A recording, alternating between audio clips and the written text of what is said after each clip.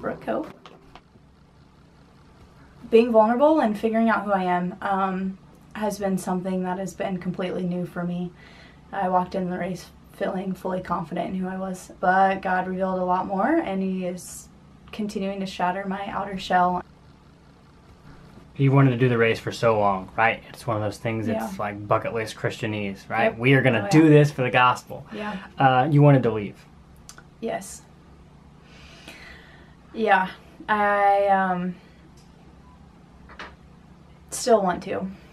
The race is hard. Being in this season of traveling the world and doing things that people literally give up their jobs to do, and we give up so much to do this, and battling this thing of not enjoying something that I want to enjoy because I thought I would love it so much more than I actually do is very difficult. Battling that has been my greatest fight so far. I am slightly nervous, thinking about tonight or earlier, later. What's your game plan right now? Not to throw up. And so I didn't really know going into this 3-day event, this conference, this camp. All I knew was kids were going to come in and it was up to us to do something. We're going to go meet some students. I'm hoping to connect with some of them today and share a little bit of my story. Ended up volunteering in the Boy Girl Talks, which is from the Beauty for Ashes program. And that's just kind of where my week began with all of the breakthrough. One of our teammates, she did a demonstration about depression and shame, and so that was kind of the driving point of what we wanted these girls to know, is that, you know, it's such a young age. Kids, especially little girls, they put on so much shame for things that really isn't their fault, or if it is, they don't know how to forgive themselves, and so we didn't want them walking away with more shame and more depression and more hurt in this backpack, if you will. A lot of girls struggled with suicide, and not just the thought process of it, but the legitimate, I need help. When each group came through, I asked them, hey, how old are you guys? And I immediately flashed back to when I was that age. Visual flashbacks, I mean, they were so vivid.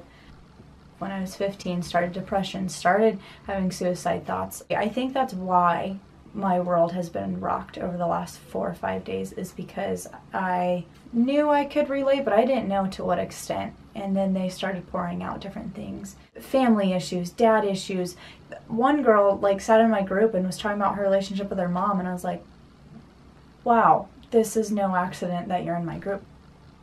One girl had said that her dad had left. It had just basically put a lot of strain on her and her mom's relationship. She just felt alone. She felt like she just wanted her mom, and their relationship just had a wedge. That's very similar to me and my mom. We don't have the greatest relationship.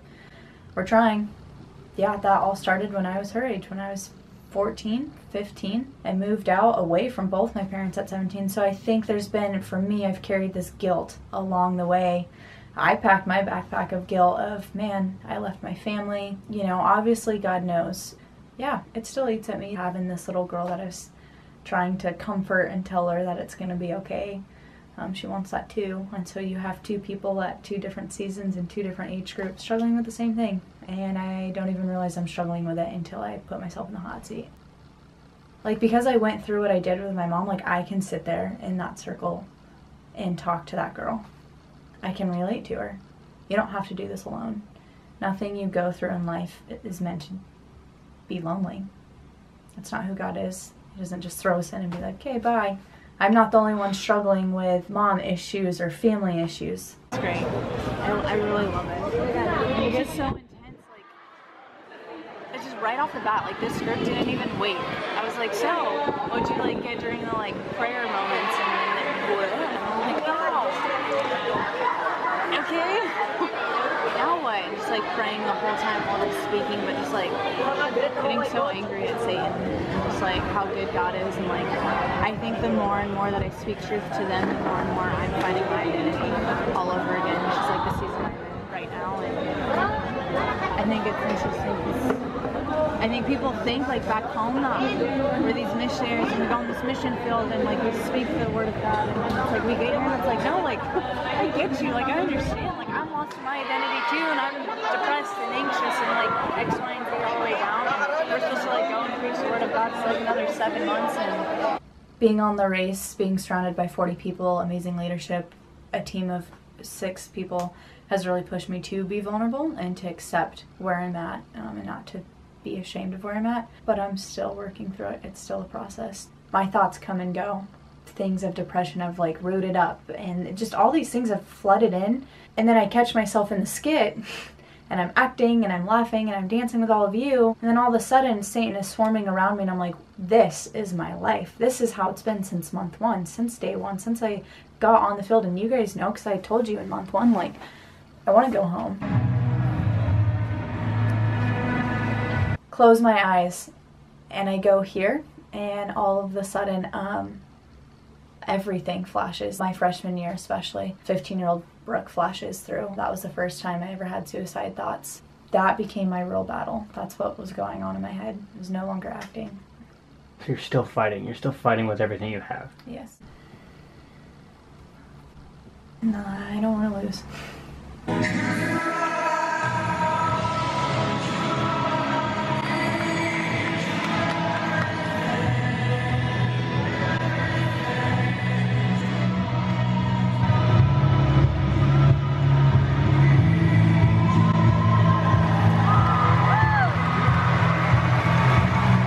Fight, battle, he rescues, drop to the knees, peace, then joy.